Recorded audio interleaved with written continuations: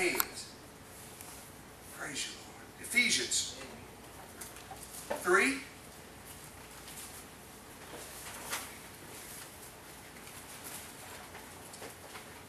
(8 through 12). Now, when that comes, this is really for the purpose that it came.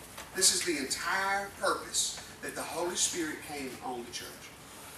To me, who am less than least of all the saints, this grace was given, that I should preach among the Gentiles the unsearchable riches of Christ, and to make all see what is the fellowship of the mystery, which from the beginning of the ages has been hidden in God, who created all things through Jesus Christ.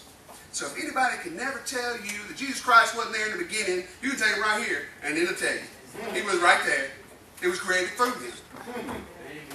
It says, to the intent, this is the purpose. This is the purpose. It was hidden from everybody all the way up to the day of Pentecost. It was hidden.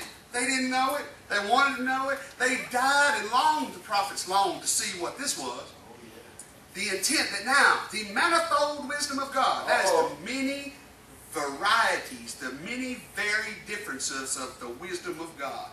How many ways he goes forth and does different things. That's what manifold means.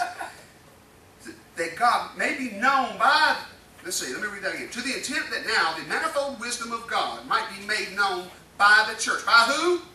Church. By the church.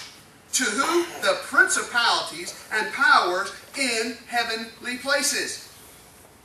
It's according to the eternal purpose which he accomplished in Christ Jesus our Lord, in whom we have boldness and access with confidence through faith in him. Therefore I ask you that you do not lose heart at his tribulations, which is our glory. Paul suffered for us as well. A lot of times we'll look past the suffering of the apostles. They suffered for us as well. That we can have today. See, this belief, we can boldly come with access and confidence through faith in him. And he'll give us what we ask. He'll give us what we ask. Yes. But this is one of my favorite verses about the power and the wisdom of God. That it's to be made known by the church. It's to be made known by the church. To the powers, to the devil and the demons and all those that sit in their heavenly places, in their seats of authority, over our nations, over our schools, over our cities, that the church, the wisdom of God will be made known by the church. And that we would one day be lifted up. Amen. And they would be put down. Amen. And thrown into the fire for all eternity. Praise God. Thank you, Jesus. That's really where I want to end it up. From the Word. But I don't believe we're through. Anybody who feels they have not received the baptism of the Holy Spirit, I pray that you would come up tonight. I pray that you would come up and let it, Brother Darrell, Pastor Darrell, and Brother Lewis, if y'all would come, and if anybody would like to receive the baptism of the Holy Spirit. There's many that have had a baptism in water, and you've confessed as an outward sign that you belong to Jesus. But that you're walking, you feel like you're walking powerless. You feel like you're in defeat consistently. I believe tonight the Lord will put on you the power of the Holy Spirit. Amen. I believe that your life will change. I believe that you won't even be able to sleep because the Lord is speaking to you in such a great way. And trust me, there's nothing greater than that. So if there is anyone here, I'll let the Lord guide your heart into that.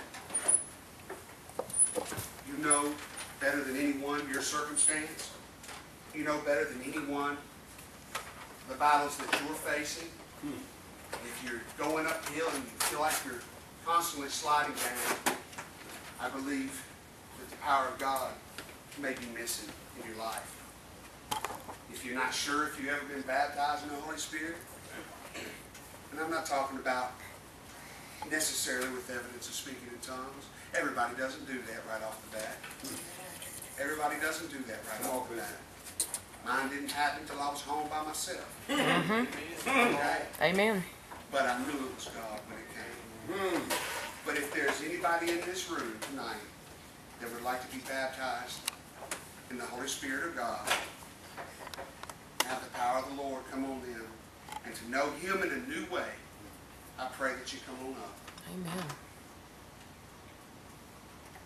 I just praise Jesus tonight. Praise God. Father, I thank you, Lord, that the words have been spoken in this house Yes, tonight. Lord. Yes. So down into the hearts of the people here tonight, Father God. Lord, let them not leave the same. That the touch of your word, Lord, and the power of your Spirit sink deep into the hearts, Lord. Till the soil of their hearts. Make an impression, Lord. Bless you. We come here to bless the Lord. We come here to praise His name. Yes, We come in this place to speak the truth. Yes, Lord. And I pray that the truth has gone forward. It's come from His word.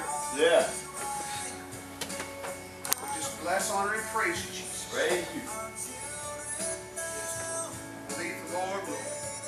Is anybody that needs prayer? Anybody needs prayer tonight?